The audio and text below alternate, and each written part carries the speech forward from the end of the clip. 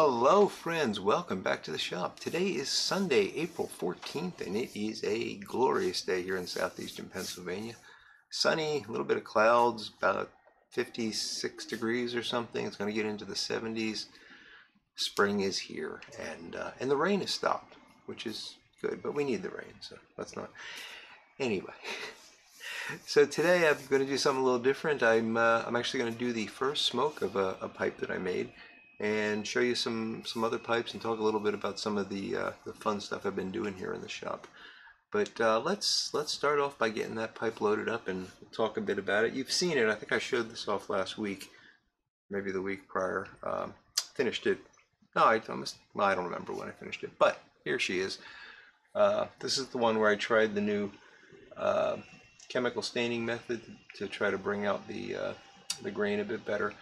And it's got a rather wild colored acrylic stem because I'm trying to use up bits and ends of acrylic since I know this is just kind of an experimental pipe. I've been experimenting with quite a few things, the drilling methods. I put a bowl coating on this one, and I'll tell you why. I don't know if you can see that or not, but it's black. So played around with some bowl coating ideas and found one that I like. And I'll tell you why it's got a bowl coating on it in a few minutes. But yeah, a lot of experiment in this guy.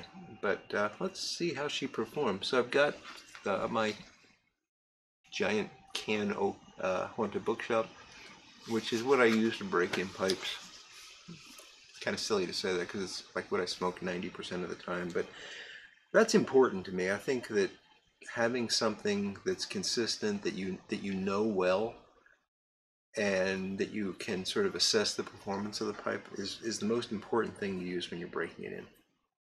If you do that, then you'll know when how the pipe's performing and when it sort of settles in and starts to be your pipe. So I try to always, first 10, maybe 20 smokes in a pipe will be Haunted Bookshop. After that, I'll use it for anything.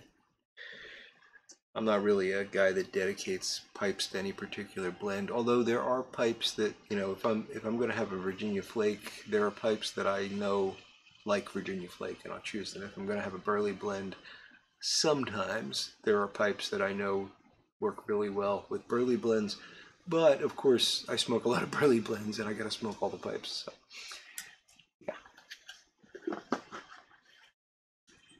Oh, the life of a pipe smoker. All right, so we're gonna get this lit up. Thank you, Signal Man Tony. And let's see.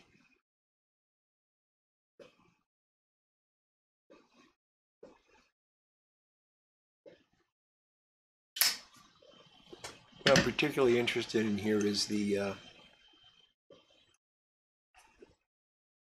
way the airway performs. Thank you, Tamper Tantrum. Isn't that beautiful?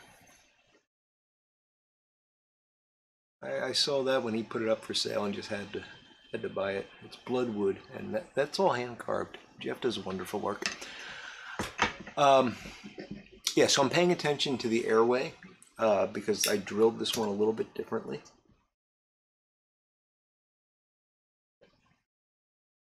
And any flavor that I get off that bowl coating. The reason I drilled it differently is I've been working on ways to make it easier to make these saddle stems without worrying about possibly sanding through to the airway. And so it's still a tapered airway, but it's tapered a little bit differently.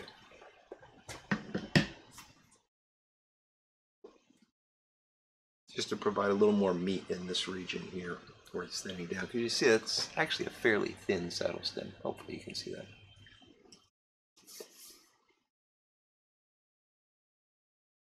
So far, so good.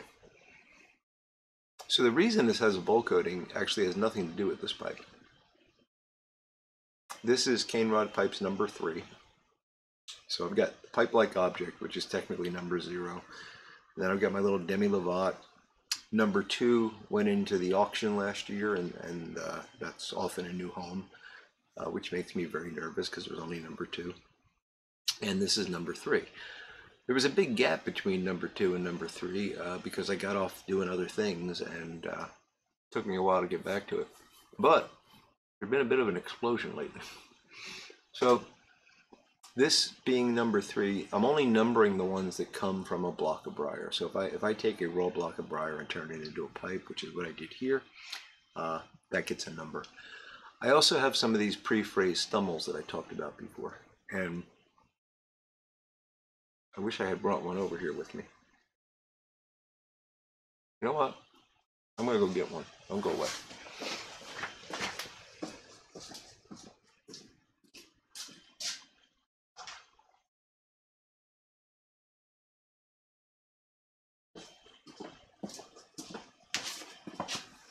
Okay, I will probably edit that out, but this is pre-phrased stummel, and you can see it doesn't have an airway drilled, but it does have the tobacco chamber grilled. And this one was a particular challenge because of that square shank, and I think I showed this to you a while back.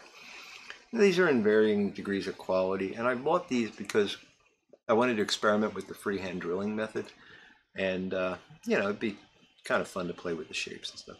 So I don't count these are just sort of fun things to do.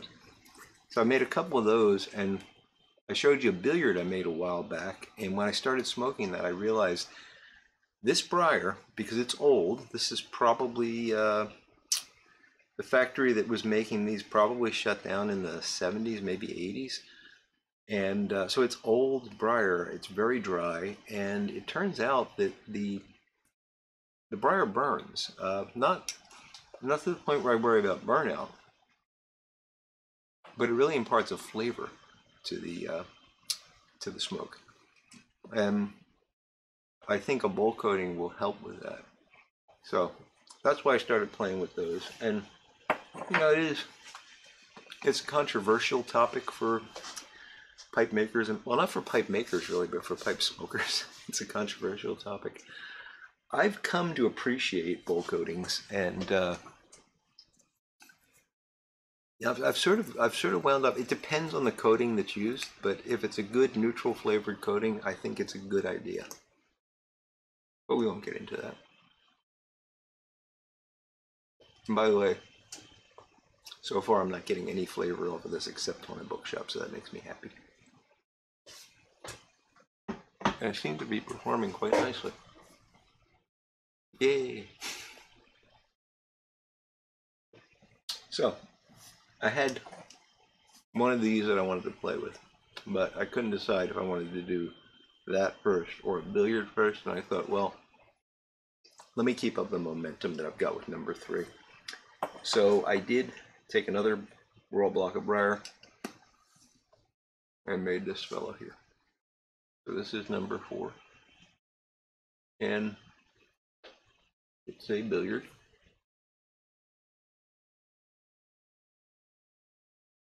What I focused on this one was the this area in here. I don't know what it's called, but that transition between the shank and the stem. That was a little bit clunky on some of my earlier ones. I don't know if I can show you on this one now without pouring ash all over myself, but it just isn't, you know, I'll take a risk here. It just doesn't, the neck doesn't come in enough down here, in my humble opinion. So I worked on that more on this one. I'm pretty happy with that. In doing so, I wound up making the shank too thin. So this is a little bit odd in terms of proportions.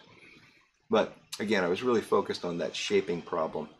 And that's the thing, each one of these that I do, I've got a different thing that I'm focusing on, trying to perfect a particular part of it. And the other stuff just kind of comes along. I haven't yet tried to make one where I'm like really carefully measuring out all the proportions and making sure that it is a true classic billiard. In terms of the proportions, I'm more concerned about the shape and sort of getting the process down. So, you know, a billiard, that dimension should be roughly that dimension, and clearly that's too short and that's too long. But I think it'll work. And again, this guy's drilled a little differently. So that's number 4. Gotta make 10. I'm just having a ball with it. I really am. It's one of the most. I mean, I've had a lot of hobbies. this one, there's something about, I like working on small things, and I like taking on challenges, and I'll tell you about a challenge in a minute. So this has just been a blast. I've really enjoyed this process. I'm looking forward to it continuing.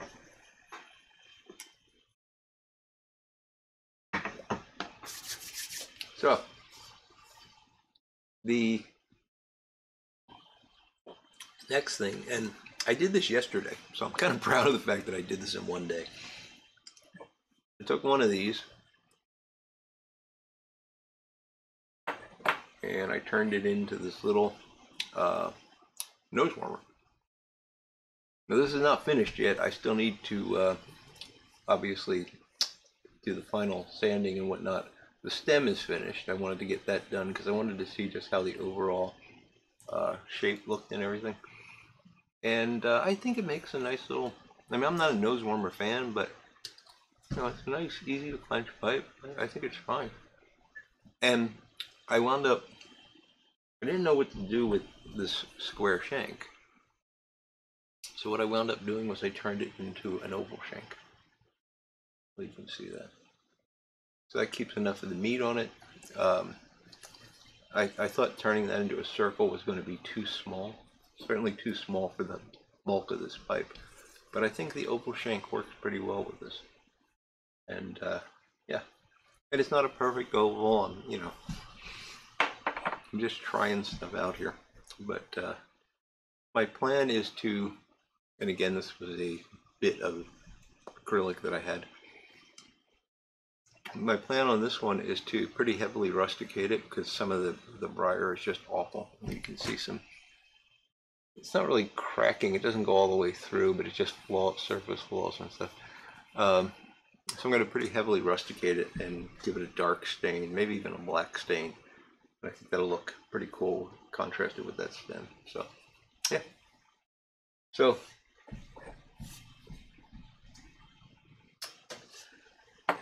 that's what I did yesterday, and it was kind of neat that I could do this in one day because something like this takes me a whole week at least. Of course, I'm not working 8 hours. Now, one of the challenges with this, and this was a lot of fun, was, I don't know if you're going to be able to see this, but this is not square. So it's actually, instead of being perfectly straight up and down, it's angled like that a bit. And it's also probably, yeah, it's crooked in this dimension. So to get this flat without and square without being able to mount it to a lathe because it's an odd shape, turned out to be a little bit of a challenge. You know, once I got the airway drilled and I got the mortise drilled, I had to make sure that that face was absolutely perpendicular to the mortise so that when the stem goes on, you get this nice sort of seamless fit, which I did do, so I'm happy about that. The way I did that, I was quite pleased with. I'm pleased with myself. I shouldn't be. Never a good thing. So this tool, I hope I can put these here. This little thing is something that any pen maker will be familiar with. It's called a barrel trimmer. And the idea is when you're making a pen, you've got a wooden blank, you drill a hole through the center of it, and then you put a brass tube in, and that brass tube is going to hold the internals of the pen. So the pen is really a brass tube with stuff in it that, you know, lets you write, and then the wood is what you put around it. But you have to get the end of the wood perfectly perpendicular to that brass tube and flat so that when you put it together, the pen looks right. So this little device was designed to do that. So this tube, not tube, cylinder, well, it's got a little cutting edge here to clear glue out of the brass tube. But this mounts onto this cutter. You put it in a drill press or on a lathe, and then you move your wooden blank with the brass tube inserted up against this cutter that's spinning, and the cutter will cut away the wood and keep doing that until you get to the brass tube. And because this is in the brass tube, you know that that surface is going to be perfectly perpendicular to the tube. And I thought, well, heck, if I could use this, that'd be great. But obviously that's much too long, and it is not the right size for the mortise. So I said, well, heck, I got a metal lathe. I never use it for metal, but I made this little aluminum bit. It's into the cutter, sized for the mortise that I drill, and it just goes right in, and it was able to square off that end perfectly for me. So pretty pleased with that. And that's, to me, that's the best part of any hobby, is when you get to come up with these challenges and spend time tinkering and building jigs or whatever it is that you do to overcome the challenge, and learning in the process as well, learning new skills, learning new approaches, maybe coming up with a way to do something that somebody else hasn't thought of yet. Rare, because there's so many people that have been doing this for so long, but you know, I don't think I've ever seen anybody use a pen barrel trimmer to square a mortise. Maybe I'm wrong.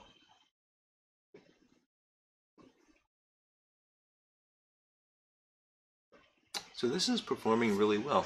I am getting a little bit of a, I hate to even say an off flavor. I don't think it's any different than I would get with if this pipe were bare briar. Just, you know, you occasionally, when you're smoking a pipe for the first time, you're tasting something that's not the same.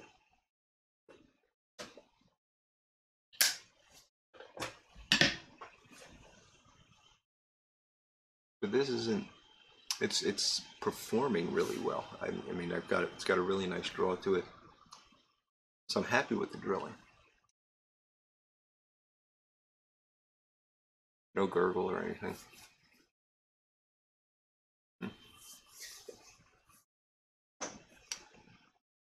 One other interesting thing from a pipe making perspective is that this was a chemical dye.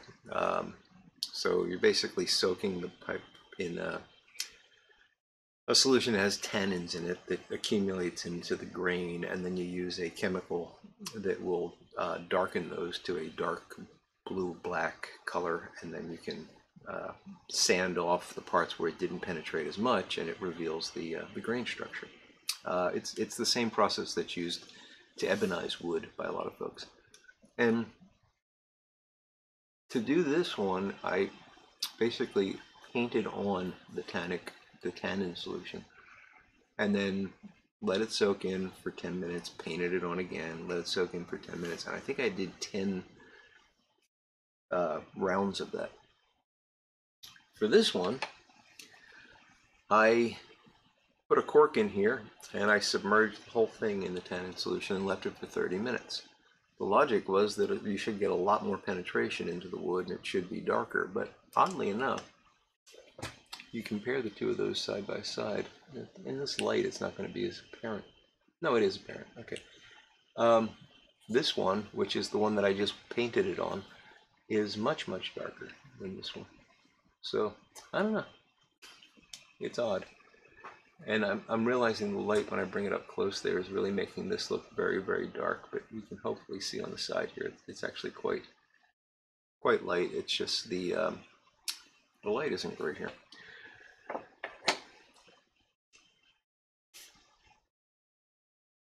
When I say it's quite light, I mean it's got light spots in it. Obviously, grain is dark and darker than soaking it, which to me doesn't make sense, but hey, again, it's all about experimenting, trying new things, and having fun.